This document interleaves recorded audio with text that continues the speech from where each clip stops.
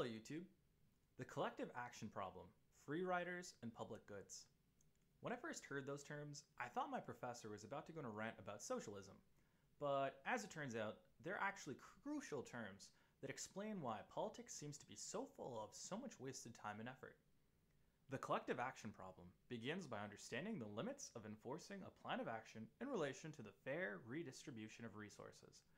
The scenario that takes place concerns a situation where the combined efforts of a group, the collective, provide the greatest amount of benefits for the group, public goods, but since some individuals have different interests, they choose to not participate, free riders, encouraging defection from others and hurting the group as a whole.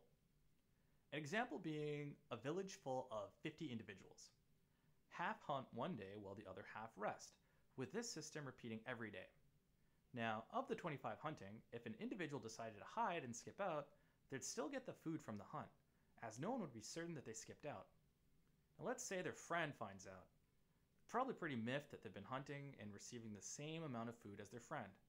So they too decide to drop out of the hunt. Do you see the problem here?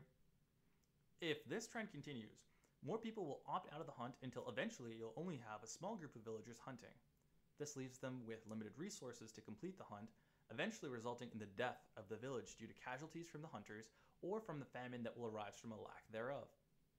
What this demonstrates is in the name itself.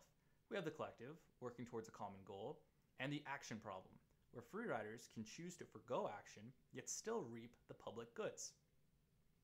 Undoubtedly, a problem for those who want the group to do well, but are stuck with individuals who do not. This problem extends to the real world with other things such as voting, climate change reform, and group projects, where some people may choose to not give their full effort yet still receive the benefits from the efforts of others. Now, in what circumstances does the collective action problem apply? Pretty much any scenario with public goods, goods that are the result of the collective, but do not require someone to participate to get those benefits, and a lack of punishment for free riders, a-holes who choose to divest from the interests of the group but still reap the benefits. Are there any solutions, you ask?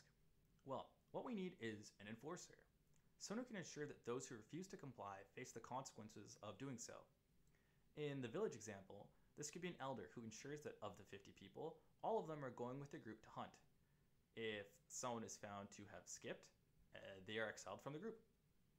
This ensures that individuals do not feel that they can skip out and still retain the benefits due to a threat over a prolonged period of time. In our real-life examples, the solutions are seen as jail time in Australia if one does not vote, massive fines for failing to meet climate change quotas in countries such as Norway, and in university, the literal threat of violence. I swear, some professors won't do shit, so we have to bring a bat in and... No, don't do that. But you get my point. Consequences over a period of time are the solution to the collective action problem.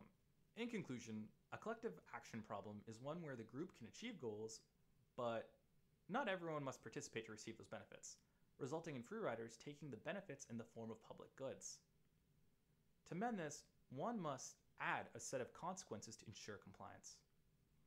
Thank you kindly for listening. I know it's been a while, but I have some cool videos coming up on the prisoner's dilemma and game theory next. This has been What the Politics. Peace.